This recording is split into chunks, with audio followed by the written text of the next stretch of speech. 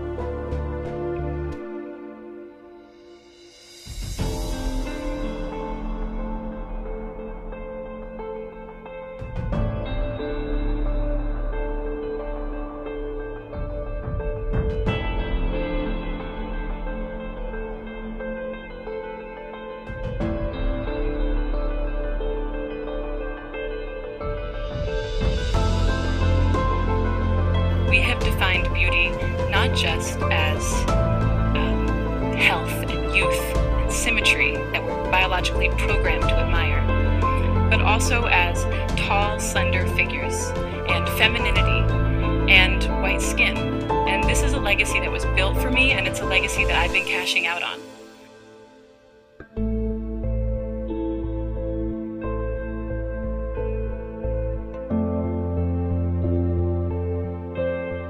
The images presented to us are not real. They're manufactured. And who does this serve? The beauty industry. They're here to help you spend your money.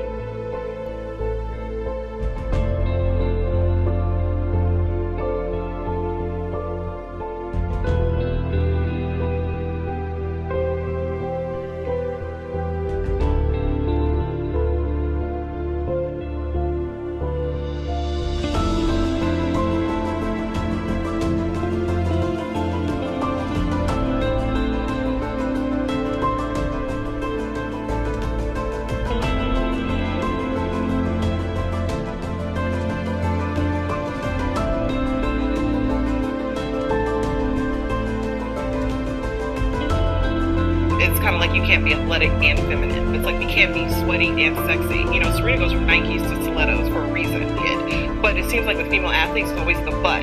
Well, she won, but she taking steroids. She won, but she possibly looks like a man.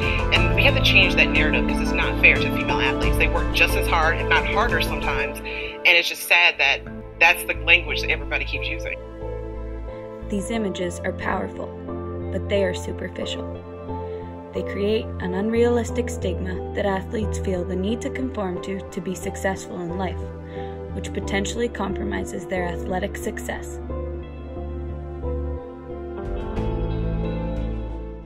I am not worried about getting too big, or too strong, or too fast, or too full of myself. For every woman, every girl who dares to see herself as something more than a body to be rated, a score to be kept. When I play, I keep my own score. When I play, I know who I am. When I play, I forget how it feels to be boxed in, to be boxed out. I said, no way. You aren't me.